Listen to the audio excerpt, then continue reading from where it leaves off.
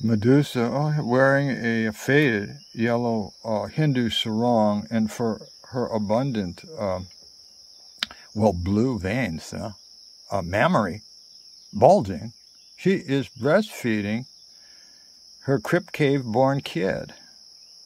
And, the baby, blissed up, gurgles up, and this causes a trickle of regurgitated milk to run down the flat bronze, muscular stomach of Medusa. Yeah. Cave woman? Until it comes to rest in her navel cavity? Until it spills over from there and evaporates in the hot morning sun of Matala? Yeah. Leaving a dry, flaky cream trail of what once had been the river of life, which Medusa itches unconsciously, like a Neanderthal cave woman, on automatic pilot, taking care of business. Whew. And in a nutshell, that's the whole of Greek philosophy. Well, the Rastafarian from Jamaica, she dips into her finger into a pot of Thymesia honey. Thymesia honey made from the blossom of the thyme plant. This is Greece's greatest honey. And then she, just as the Randy Fabius did when he dripped Thymesia honey between her creamy thighs, 17 centuries ago, that told you this is the whole of Greek history here. And she seductively gazes into the eyes of her world lion. Whew.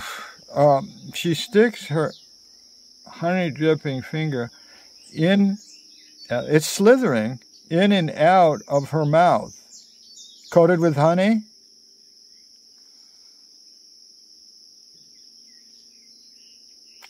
Yum, yum. Maybe we can play with honey in Istanbul tonight. Exotique. Oh, Sphinx laughs at her natural teenage exuberance, yeah, and agrees, yeah, for sure. I'll be having a great time in Istanbul tonight. Well, Yorgos approaches Sphinx. I mean, everybody knows him. Kalimata, Philosmo, Dikante, Kala. He hands Sphinx a diplomatic envelope that had been delivered just earlier by an unknown Greek cab driver from Heracleon. And for absolute privacy, yeah, this envelope is wax sealed with burgundy twine.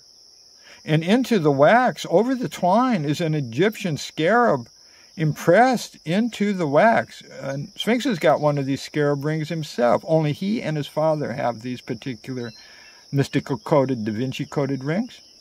And the message inside, it's from his prestigious father, Tutankhamun, who has been and is now the Egyptian ambassador to Turkey. Hello.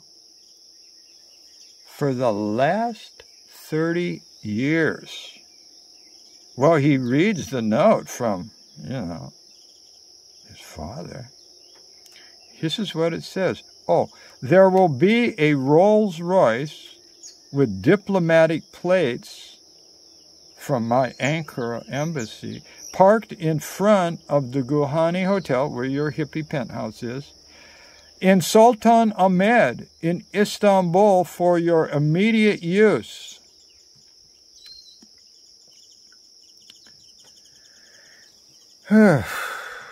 Omar the Dustmaster, our guru, is dying. You must drive the rolls to his underground crypt in Cappadocia, remote Cappadocia, and urgently attend to him straight away.